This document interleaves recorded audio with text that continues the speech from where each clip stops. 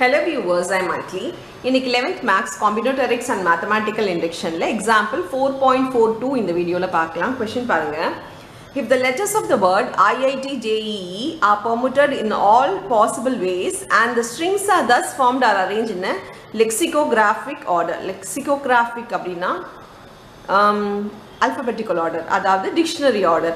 Find the rank of the word IIT JEE. So IIT JEE ஒரு ஆர்டர்ல நம்ம alphabetical ஆர்டர்ல நம்ம வந்து ஒரு ஃபார்ம் பண்ண வேர்ட்ஸ் எல்லாம் ஃபார்ம் பண்ணா ஐஐடி ஜேஇன்றது என்ன ரேங்க்ல வரும், எந்த ஆர்டர்ல அது வரும், எத்தனாவது நம்பர்ல அது வரும் அப்படின்னு சொல்லி கேட்குறாங்க. ஸோ ரொம்ப சிம்பிள். ஆல்பபெட்டிக்கல் ஆர்டர் அப்படின்னாலே நம்ம இதை வந்து இமீடியட்டாக ஆல்பபெட்டிக்கல் ஆர்டரில் நீங்கள் எழுதிக்கோங்க. அப்படி எழுதினா முதல்ல இ தானே வரும். ஸோ 2 இ இருக்கு, அப்புறம் ஐ, அப்புறம் ஜே, அப்புறம் டி. இதுதான் ஆல்பபெட்டிக்கல் ஆர்டரில் வருது. இதில் வந்து ஐஐடி அப்படின்றது எந்த ஆர்டரில் வரும்னு கேட்குறாங்க. ஸோ ஆல்பபெட்டிக்கல் ஆர்டர் வரும்னா ஃபஸ்ட்டு லெட்டரை ஃபிக்ஸ் பண்ணிக்கோங்க. ஃபஸ்ட்டு லெட்டர் ஈல ஆரம்பிக்கிற லெட்டராக இருக்கும். ஸோ ஈல ஆரம்பிக்கிற லெட்டர் மொத்தம் எத்தனை இருக்குன்னு பாருங்கள். ஈல ஆரம்பிக்குதுன்னா அந்த ஈல ஆரம்பிக்கிற லெட்டரை விட்டுருங்க. அதுக்கப்புறம் இருக்க லெட்டர் 1 2 3 4 5. ஸோ இது 5 போட்டுக்கோங்க. ஸோ இது வரத்துக்கான பாசிபிலிட்டி என்னன்றது பாருங்கள். ஒரு ஆல்பபெட்டிக்கல் ஆர்டர்னா ஒன்று ஒன்றா எடுத்துகிட்டே வரணும். ஃபஸ்ட்டு லெட்டர்லேருந்து இங்கே கொடுத்துருக்க ஃபஸ்ட் லெட்டர்லேருந்து ஆரம்பிக்கணும். ஸோ ஈலேருந்து ஆரம்பிக்கிற லெட்டர்ஸ் மொத்தம் எத்தனை இருக்குன்னு கண்டுபிடிச்சிட்டோம்னா அந்த மாதிரி ஒரு லெட்டராக போட்டோம்னா ஐஐடி ஜேஇஏ நம்ம கொண்டு வந்துடலாம்.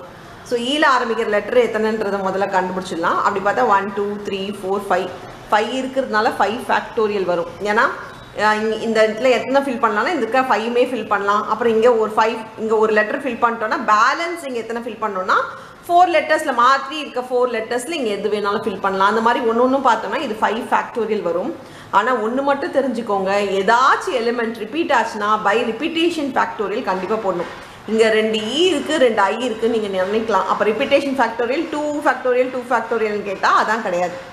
ஏன்னா இ வந்து ஒரு வாட்டி நம்ம ஒன்று எழுதிட்டோம்னா இது ஒரு இ தான் இங்கே இருக்கும், உள்ளே வந்து ஒரு இ தான் இருக்கும். அப்போது ஒரு இ இருக்கிறதுனால அது வராது. 2 ஐ இருக்குது பாருங்கள், அதுதான் நம்மளுக்கு ரிப்பீட் ஆகுது. அதனால் பை 2 ஃபேக்டோரியல் இது நம்ம சால்வ் பண்ணிக்கலாம். 5 × 4 × 3 × 2 ஃபேக்டோரியல் பை 2 ஃபேக்டோரியல் ஆகிடும். இது கேன்சல் ஆகிடுச்சுன்னா இங்கே மட்டும் மல்டிப்ளை பண்ணால் 5 4s are 20, 20 × 3 வந்து 60. ஸோ ஃபஸ்ட்டு வந்து ஈல ஆரம்பிக்கிறது மொத்தம் பார்த்தீங்கன்னா 60 லெட்டர்ஸ் வருது. ஸோ 60 வேர்ட்ஸ் வருது. 60 வேர்ட்ஸுன்றது நம்ம ஃபஸ்ட்டு கண்டுபிடிச்சி வச்சுப்போம். அடுத்தது ஆரம்பிக்கிற லெட்டர் வந்து இந்த நெக்ஸ்ட் ஈயான்னு கேட்டிங்கன்னா அதான் கிடையாது. இது வந்து ஏற்கனவே இதுக்குள்ளேயே அந்த லெட்டர்ஸ் வந்துடும், அதனால் இது தேவையில்லை. நெக்ஸ்ட்டு ஆரம்பிக்கிறது ஐ. ஸோ ஐயில் ஆரம்பிக்கிற லெட்டர்ஸ் பார்த்தீங்கன்னா ஐயில் ஆரம்பிக்கிறதுனாலே இந்த லெட்டர்ஸும் இதுக்குள்ளேயே வந்துடும். இந்த ஐயில் ஆரம்பிக்கிற லெட்டர் ஃபுல்லாகவே நம்ம போட்டுவிட்டோம்னா இந்த லெட்டர்ஸும் அதுக்குள்ளே வரதுனால ஒன்று ஒன்றா போகணும். இப்போது ஐக்கு அப்புறம் இருக்க லெட்டர் வந்து ஆல்பபெட்டிக்கல் ஆர்டர் படி ஐக்கு அப்புறம் இருக்க லெட்டர் வந்து இ. ஸோ ஐ ஈல ஆரம்பிக்கிறது, ஏன்னா ஐஐடி வரத்துக்கு ஐ ஈல ஆரம்பிக்கிற லெட்டர்ஸ் வேணும். ஸோ ஐ ஈல ஆரம்பிக்கிற லெட்டர்ஸ் மொத்தம் எத்தனைன்றதை பார்த்துக்கணும். ஸோ நம்மளுக்கு ஆரம்பிக்கிற லெட்டரே இங்கே வந்துருச்சுன்னா இமீடியட்டாக வந்து அதோட டோட்டல் நம்ம போட்டுறக்கூடாது. ஏன்னா அதோட டோட்டலில் கடைசியாக வந்து நமக்கு டீயில் முடிகிற லெட்டரும் வந்துருச்சுன்னா இதுக்குள்ளே தான் இது இருக்க போகுது. டீயில் முடிகிறதுக்குள்ளேயே இது இருக்கும். அதனால் ஐயில் ஆரம்பிக்குது அப்படின்னா ஒரு ஸ்டெப்பாக தான் நீங்கள் போகணும். இங்கே ஸ்டார்டிங் லெட்டரே இங்கே வந்துச்சுன்னா ஒரு ஸ்டெப்பாக போகணும். அப்போ ஐ ஈல ஆரம்பிக்கிறது எத்தனைன்றதை பார்க்கணும். ஸோ இதுவும் இங்கே ஃபிக்ஸ்டு. ஃபஸ்ட் ஒன்றும் ஃபிக்ஸ்டு, செகண்ட் ஒன்றும் ஃபிக்ஸ்டுனா பேலன்ஸ் உள்ளது 1 2 3 4 அது எத்தனைன்றதை பார்க்கலாம். இப்போ ஐஇக்கு அப்புறம் பின்னாடி எத்தனை லெட்டர்ஸ் அப்படின்னு பார்த்தீங்கன்னா ஐஇ ஸ்டார்ட் ஆகிற மாதிரி பார்த்தீங்கன்னா 4 இருக்குது. ஸோ அப்போ இது 4 ஃபேக்டோரியல். ஏதாச்சும் ரிப்பீட் ஆகுதான்னு பாருங்கள். ஐஇன்றது இந்த இடத்துல ஃபிக்ஸ் ஆகிடுச்சு. பேலன்ஸ் உள்ள லெட்டர்ஸில் எதாவது ரிப்பீட் ஆகுதான்னு பாருங்கள். ஐஇ தவிர பேலன்ஸ் உள்ள லெட்டர்ஸில் இ ஐ ஜேடி ரிப்பீட் எதுவும் ஆகலைன்னா இது வெறும் 4 ஃபேக்டோரியல் தான். 4 ஃபேக்டோரியல்னால் 4 × 3 × 2 × 1. அப்படி பார்த்தா 4 3s are 12, 12 2s are 24. So இதுவும் நம்மளுக்கு முடிஞ்சிருச்சு. இப்போ நெக்ஸ்ட்டு இப்போ இதுவும் நம்மளுக்கு முடிஞ்சிருச்சு. ஸோ 24 நம்மளுக்கு முடிஞ்சிருச்சு. இப்போ நெக்ஸ்ட்டு பாருங்கள், ஐ ஈல ஸ்டார்ட் ஆகிற லெட்டர்ஸ் முடிஞ்சிருச்சு. அடுத்தது எதில் ஸ்டார்ட் ஆகும் அப்படின்னு பார்த்தீங்கன்னா ஐக்கு அப்புறம் இ, அப்புறம் ஈல ஆரம்பிக்கிற லெட்டர்ஸ் எல்லாமே வந்துடும். இ கூட இங்கே வந்துடும். நெக்ஸ்ட்டு இருக்க லெட்டர் வந்து ஐக்கு அப்புறம் ஐ. ஸோ ஐ ஐல இங்கே வந்து நம்மளுக்கு அந்த 2 லெட்டருமே நம்மளுக்கு இங்கே வந்துருச்சுன்னும் போது அடுத்த லெட்டருக்கு போயிடுங்க. ஏன்னா வந்து இதுக்கப்புறம் கண்டினியூஸாக போட்டோன்னா இதுக்குள்ளே இருக்க எல்லா லெட்டருமே ஜம்பிள் ஆகி டீயில் முடிகிறது கூட வந்துடும். அதனால இதுக்கு நெக்ஸ்ட் போயிடுங்க. ஐக்கு அப்புறம் இருக்க லெட்டர் வந்து ஆல்ஃபபெட்டிக்கல் ஆர்டர் வந்து இ. ஸோ ஐஇன்றது இதுக்கு இதை விட கம்மியாக இருக்க ஒரு ரேங்கிங் தான். ஸோ ஐஐடி தான் வரணும். ஐஐஇ வந்திருக்குன்ற போது இதுக்குள்ளே இருக்க லெட்டர்ஸ் எத்தனைன்றதை இப்போ நீங்கள் செக் பண்ணணும். இந்த மாதிரி ஒன்றா தான் நீங்கள் கேர்ஃபுல்லாக பார்த்துக்கிட்டே வர முடியும். ஸோ ஐஐஇல ஸ்டார்ட் ஆகிற லெட்டர்ஸ் பார்த்தீங்கன்னா இங்கே 3 லெட்டர்ஸு. ஸோ அப்போ 3 ஃபேக்டோரியல்.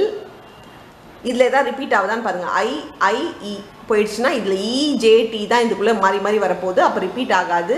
மொத்தமாக இது 3 × 2 வந்து நம்மளுக்கு 6.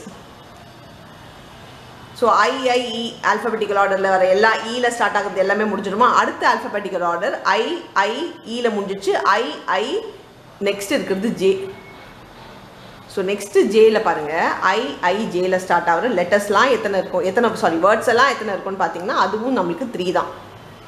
ஸோ அதுவும் 3 ஃபேக்டோரியல் வரும். ஸோ ஜேயில் இங்கே மாற்றி மாற்றி வரும். ஆனால் ஐஐஜே தவிர மற்றது இங்கே 2E இந்த இடத்துல வரத்துக்கு இருக்குது. 2E வந்துருச்சுன்னா இது வந்து ரிப்பீட் ஆகிறதுனால by 2 factorial. So 3 factorial by 2 ஃபேக்டோரியல்னால் 3 × 2 factorial by 2 factorial வரும். 2 ஃபேக்டோரியல் கேன்சல் ஆகிடுச்சுன்னா 3 மட்டும்தான் இருக்கும். ஸோ இப்போ ஐஐஜேயில் முடிஞ்சிச்சு. அடுத்த ஆல்ஃபபெட்டிக்கல் ஆர்டர் ஐக்கு அப்புறம் இ முடிஞ்சிச்சு, ஜே முடிஞ்சா டி தான். அப்போது டி இங்கே இருக்கிறதுனால நம்ம டீயை வந்து டைரெக்டாக எடுத்துக்க முடியாது. டி வரைக்குமே எடுத்துக்க முடியாது.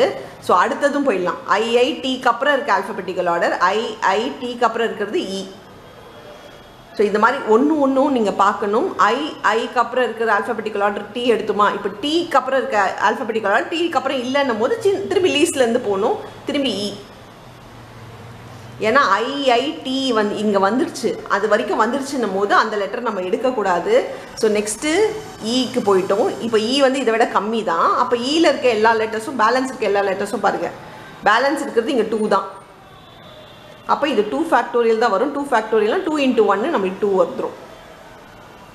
ஸோ இது வந்து 2 ஃபேக்டோரியல் எழுதியே நான் 2 எழுதுகிறேன்.